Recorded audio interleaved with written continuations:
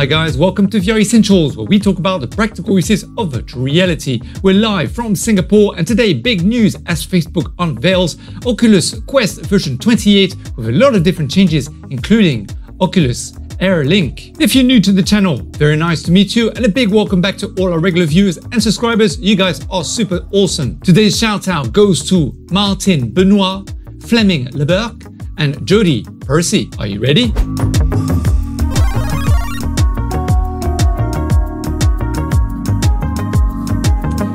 Oh, hello everybody, bonjour, how are you doing today? So big news because of course Facebook are rolling out version 28 and there's a lot of good stuff, but we're going to break down this video in two parts. Today we're going to talk about Oculus Link. So Facebook in 2019 of course rolled out the Oculus Link cable, which enabled you to plug in your Link VR headset all the way to your PC, and then you could basically play all your various different PC VR titles using your Oculus Quest. I remember that day like it was yesterday. Oh my god, I feel so old now because it was for us Oculus Quest 1 users and all the Oculus Quest 2 users, of course. However, the new technology that's going to be implemented in the Oculus Quest 2 with the Link, of course, is going to be a game changer. But what does it mean for Guy Godin from Virtual Desktop? Now, we did do a video a month before.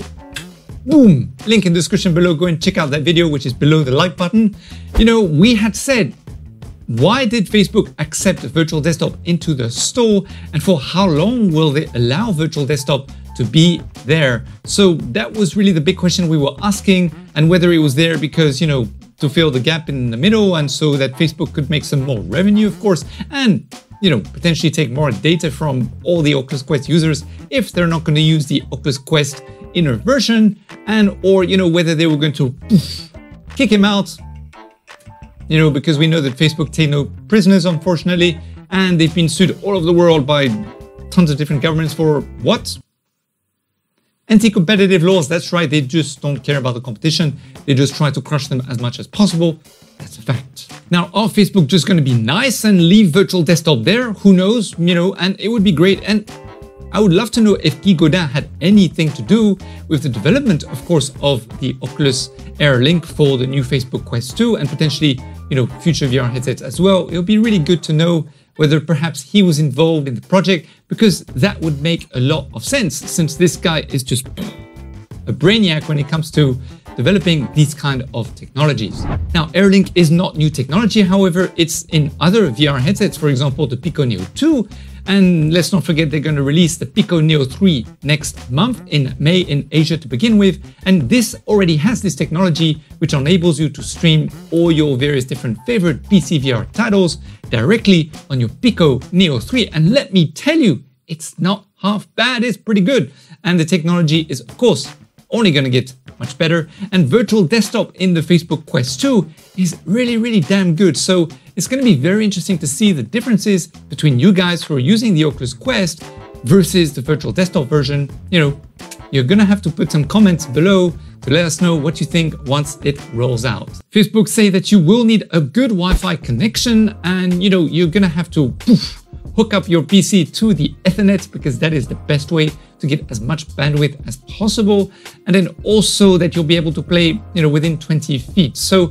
Virtual Desktop have taken many months and years to really perfect their technology. So again, it'll be very interesting to see how, you know, Link will perform from the get-go. However, let's not forget that, talking about Pico Neo 3 just now, that the new Pico Neo 3 coming out next month will actually have Wi-Fi 6 technology inside of it.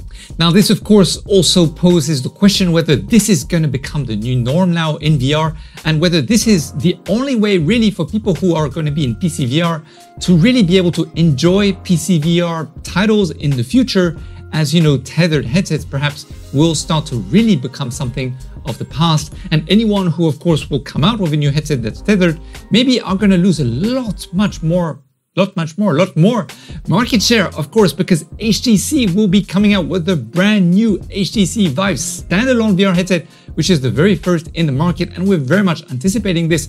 Now, of course, they're gonna have some kind of wireless technology to patch through to Viveport, which is the platform that basically they use to, you know, roll out all the various different titles on a subscription basis.